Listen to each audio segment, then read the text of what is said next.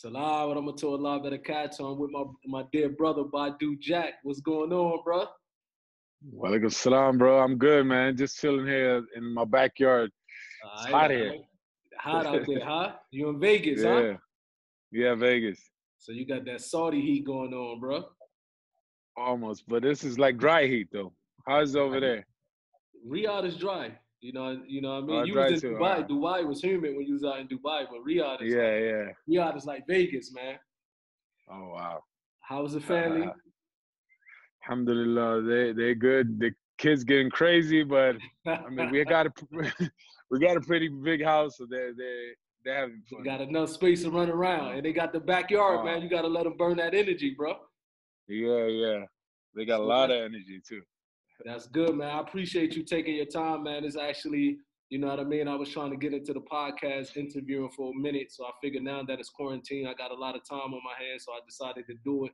Of course, you're one of the first ones that I wanted to get on the show, bro. So I appreciate you taking your time, man. Thank you, my brother. I appreciate you having me. How was Abdullah? Yeah, he's good. He's good. He's like 30 minutes from me. He's also in the house with the family. So we hang out all the time. Like his daughter, my daughter are best friends. So That's it's dope. sad we can't hang out, but yeah, we hang out on FaceTime instead. That's good, man. This will be over soon, inshallah, man. So I'm just gonna ask some So questions, man. I know you got to do your thing out there, man. I know you got to start training. You ain't start training today, yeah, huh? yeah, nah, not yet, not yet. Yeah, I'm gonna work out in like an hour or so. for sure, man. So you was born in Sweden. Born in Sweden. Yep. My mom is Swedish. My dad is from Gambia, West Africa. Okay, okay. I noticed recently you've been traveling to Gambia. As a kid, was you able to spend some time in Gambia or only Sweden? No, I've been there 3 times. So I was there was it when I was 18, 17, like 2000. Okay. So in 2016 and now 2020. I So forgot what year it was. I've been to Gambia, man. I think I went Mm. to Gambia about 2000, and my first time ever going to Africa was Gambia in 2000, like 2008. And I was Oh, amazed, nice. because it was a large amount. It's a community with a lot of Americans that's from our community in Los Angeles that's living there. One of the Oh, wow. presidents, not the last president, but the one before him, he gave out this land and said any African Americans, any Black Americans that want to come to Gambia, here go your land, you can build your house. He really looked out. So a Yeah. lot of people from our community in LA, they moved out there. So when I went out Yeah. there, man, I was amazed because the people was friendly. You know what I mean? I was looking at brothers like, man, he look like my uncle, man. He look like grandpa. You know what I mean? The people was friendly. I remember being paranoid. I forget the name of this food that they had because we also have a lot of Gambians in California, LA. A lot of them came Yeah. to LA and they opened up a small mosque in Hollywood. And they used to have this fish with rice every Friday. I forget the Oh, name. yeah. Forget the name of it, but that joint banging. So when I was in Gambia, one of the brothers, American brother, Abdurrahman, he was like, look, I'm gonna take you to get that fish and rice you like to eat. So when I went, Yeah. it was like a makeshift restaurant. And I was like, man, I ain't eating in this joint, man. He's like, trust me, it's good. Nothing ain't gonna happen. And he was right, man. I ate there, bro. The food was delicious, no food poison. I went there every day until I left. It's a beautiful Bro, it was the country, same man. thing for The me. Smiling Coast. You know what I Yeah, mean? smiling coast of Africa. That's what they say. For No, sure. same thing happened to me. So I was there. Do you know what's the name of the brother? Abu Bakr. Abu He Bakr, yeah, that's my wrote. man from London. Yeah, yeah, yeah. So we went to his the Spot Project, his Yeah, orphanage, he doing some good things with the and orphans out there, yeah, man. May Allah bless him, yeah, bro. He's doing some good yeah. things, He's a man. great brother. Yeah, Yeah, yeah. yeah. He's So also I took Gambian. him to. Yeah, he also Gambian like me. So we went to this hood ass restaurant. Uh, and he was like, he wasn't sure he was gonna eat that. He said, "You guys world champion stuff, you guys eat this?" I said, "Bro, trust me."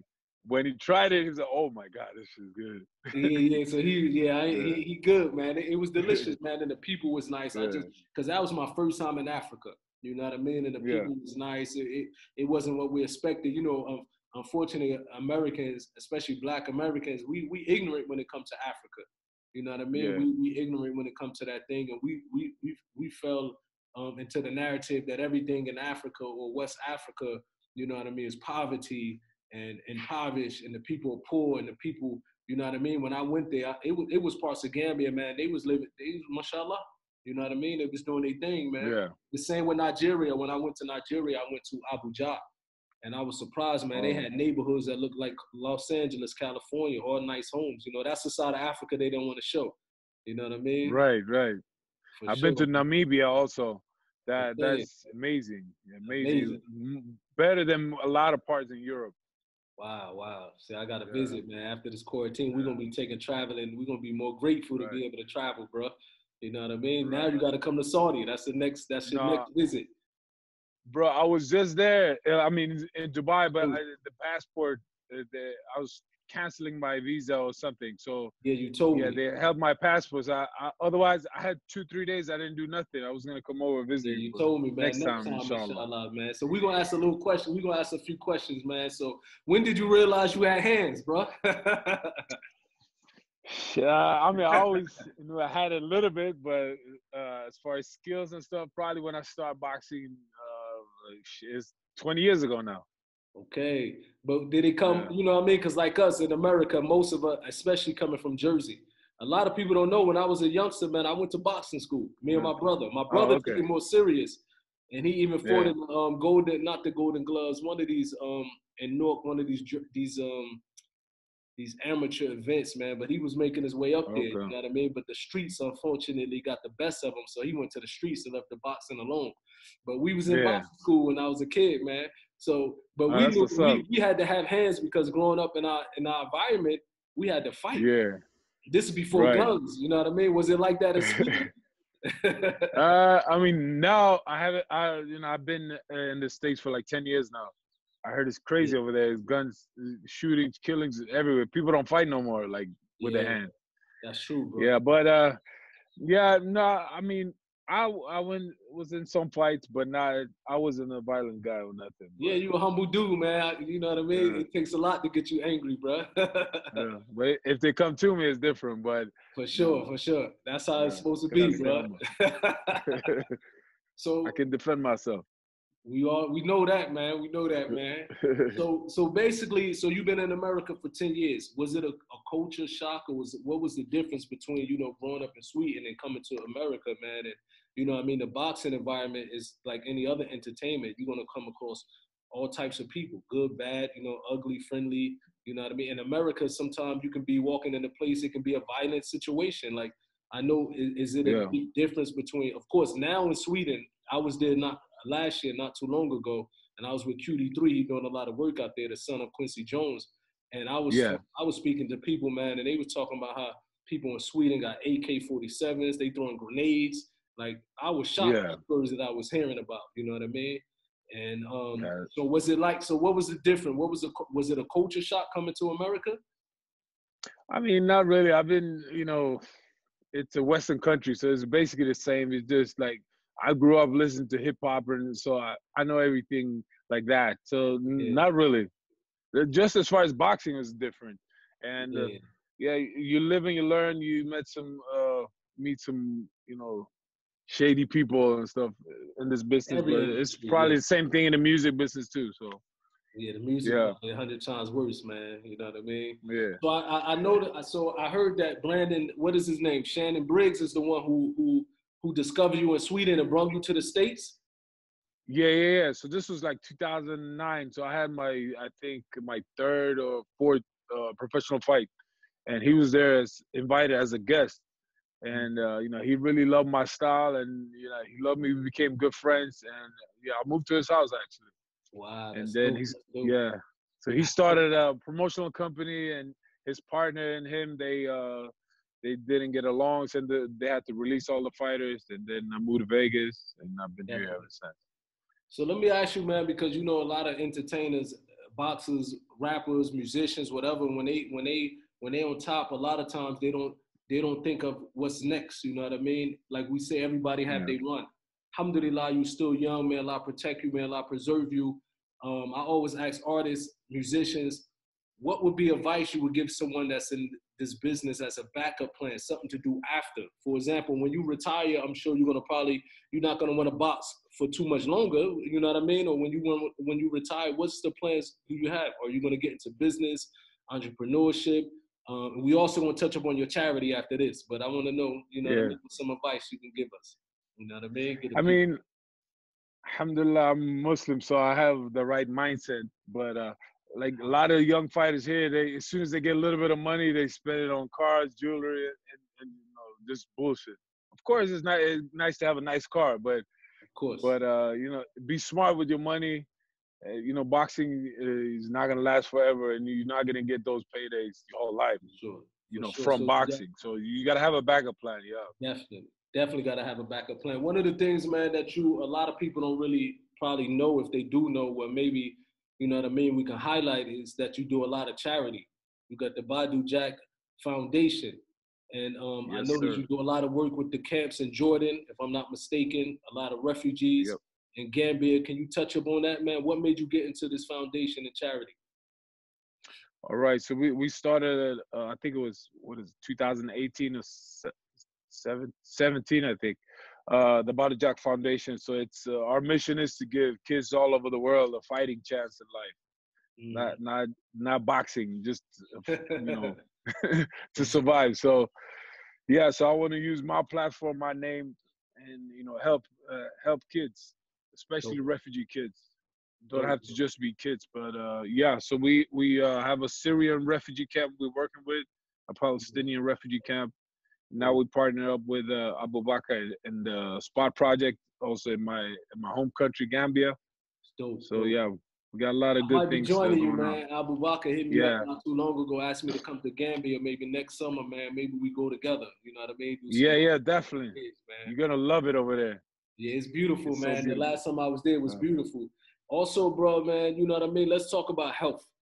You know what I mean? Let's talk about health because, mashallah, tabarakallah, you working out. You know, as a boxer, I Yeah, believe you can't slip. You can't go too long without exercising. And now that yeah. we're on quarantine, we all stuck in the house. What is some of the advice you can give us? You know what I mean? To stay healthy, to stay moving. Everybody don't got the heavy bag like you, but what can we do? Yeah. You know what I mean? I mean, I don't know how it is over there. You're allowed to go out and run. We can, you know what I mean, from 6 Um, a.m. to 3 p.m. within our neighborhood, man. But you know uh, the heat is kicking in, but that shouldn't matter. yeah, You know, health is wealth. You know yeah, what I mean? yeah. I mean, yeah, but that's not healthy too to run it when it's too hot.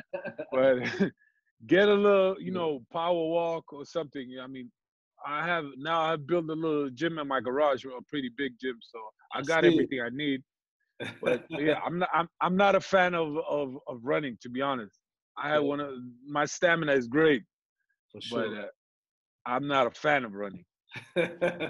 I just ordered a treadmill too, so we'll see. But yeah, just stay active, do something. You can do it in the living room, push-ups, sit-ups, For sure. burpees, what you call jumping jacks, whatever. If you have some other equipment like weights and stuff, that's good too. But you can Definitely. do you don't really need weights. You can do squats, you can do whatever. Just like 30 minutes every day. For sure. It's not that much.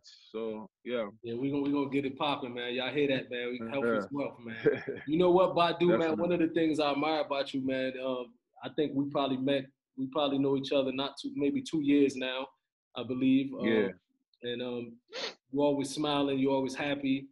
And what would you say is your key to your happiness, your foundation? Because a lot of youngsters, when they get involved in whether it's boxing, music, we all make these mistakes where we go, you know what I mean? We mess up multiple times. But you, Yeah. alhamdulillah, by the permission of Allah, you have a strong foundation somewhere. What would you say that foundation is that's keeping you grounded? Because we need people like yourself to show the positive side of that life. You know what I mean? I mean, Islam. Islam. That's what it is. Yeah, Islam. That's what keep me you know, strict. I'm not saying I'm perfect or nothing, but that's maybe the difference between me doing you know, stupid stuff. For sure. Of course, I do mistakes. Of course, everybody do mistakes Everybody. and sin. But yeah, I'm trying to be as good as possible. And you know, So I've been I've been robbed a lot of decisions in my career, but alhamdulillah, keep it pushing, keep it moving pushing. Allah forward. give you better than Yeah, what you lost, man. And yeah, that's one of the things you said is good because you know what I mean. A lot of people, I have a lot of non-Muslim friends, and when I try to call them to yeah, Islam, sometimes they say, "Look, man, I'm not ready. I drink, I smoke." But what you just said, that there's nobody that's perfect. You know what I mean? yeah, Even the Prophet sallallahu alaihi wasallam, he said, "Every son of Adam gonna commit sins, but the best of those who sin is the one who do tawbah." So I always try to advise my friend, yeah, man, you can never wait until you're perfect to accept Islam. That's not going to happen because nobody's perfect. You know what I mean? And I always tell them take yeah. that step. And when you make a mistake, repent, man. So you know what I mean? That foundation is Islam, bro. You know what I mean? That's Exactly, dope. That's dope. So how was exactly. your do you have family in Gambia that you in touch with when you go back? Oh yeah, yeah. I got my grandma, I got my uncle, I got so many families. I can't keep track of all of them. Yeah, There's you so got many. your right. So I was there for, was it 7 days? Okay. And I had to visit everybody. I had to have a little vacation with my family. And visit a Yeah, spot project for 3 days. It was crazy, but it's yeah, I crazy. got a lot of family. A lot That's of dope, family. bro. That's dope, man. Yeah, man. Now that So they know that I'm champ, they everybody is my family and then I'm sure all your cousins are now. boxers all of a sudden, huh? Yeah. They all probably want you to test their skills. You know what I mean? Yeah. So now you with Floyd Mayweather Promotions, right? You with Yeah. the Mayweather promotion. What's next for you? Mayweather. What's next for you, bro? I'm hoping to get a rematch with the last guy, Jean Pascal. Which it So was clear victory on your part. Everybody yeah, said that, man. That was a clear yeah, robbery. You know what I mean? That was yeah. clear. That was crazy, So bro. I gotta finish what I started. So I gotta. Sure. It was the 12th round, so this is round 13. If we fight, so Sure. hopefully it'll happen. You know, Floyd always got my back when it comes to getting me the big opportunities. So I That's dope, believe that bro. fight's gonna happen. But yeah, now this thing, Corona thing happened. But inshallah, after when this is over, Inshallah. you can get it popping.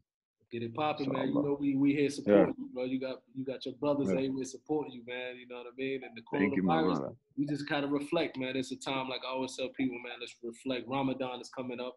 It's probably gonna be the first Yeah, Ramadan where the masajid is closed. It's difficult times, but patience. You know what I mean? We all gotta have yeah. patience, man. You Yeah, know, this is all a test. it's all a test, man. It's all a test. Yeah, So man, I appreciate yeah. your time, Badou, man. You know what I mean? I appreciate your time, man. I figure we get it cracking with you, bro. Thank you. I appreciate it. When do you come to the States? Man, you know what I mean? The way it's going in now, I'm afraid to even Yeah, to come out there, bro. But you know what I mean? Now yeah, everything is on lock. I usually come every summer to LA, but I was yeah. we just opened up the coffee shop, so I wasn't gonna be able to travel this summer anyway.